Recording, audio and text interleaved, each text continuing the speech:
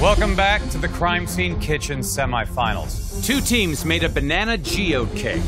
2 teams made a banana fault line cake, and 1 team made a spiced floral cake. We're feeling very nervous. There's so much at stake right now because if this is not the correct dessert, we are in danger of going home tonight. The cake is supposed to be a geode cake. If it's not, we could be going home. Someone gets sent home every week. It's better that it happened to us today than if we do make it to the finals and it happened there. I'd rather it happen in the finals than 2 feet away from the finals.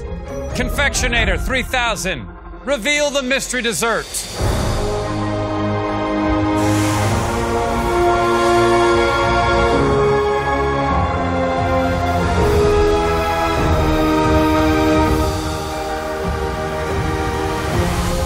It's a banana fault line cake with caramel filling, decorated with green crystals in the center and red, purple, and blue crystals on top. Okay. Could it be? No way. Yeah. We did a fault line, and I'm feeling so good about it because that was right. The cake that I see is not the cake that we have made. It doesn't feel great to choke in the final stretch. I'm not going to allow you to beat yourself up that way. It's just cake.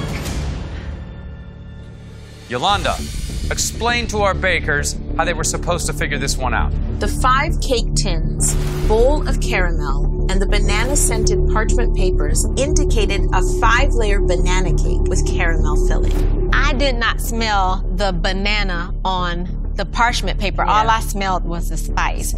It's like, yep, we missed it. The diagram in the drawer represented a layered cake with an indentation, hinting at a fault line cake. By connecting Mother's Day and winter with the gemstone poster, you should have known to use green crystals in the middle of the fault line cake and blue, red, and purple crystals on top. 2 of you made banana fault line cakes. But there was one team that read the clues almost perfectly in every respect. And their cake tasted amazing. Tonight's top dessert detectives are Thomas and Kathy.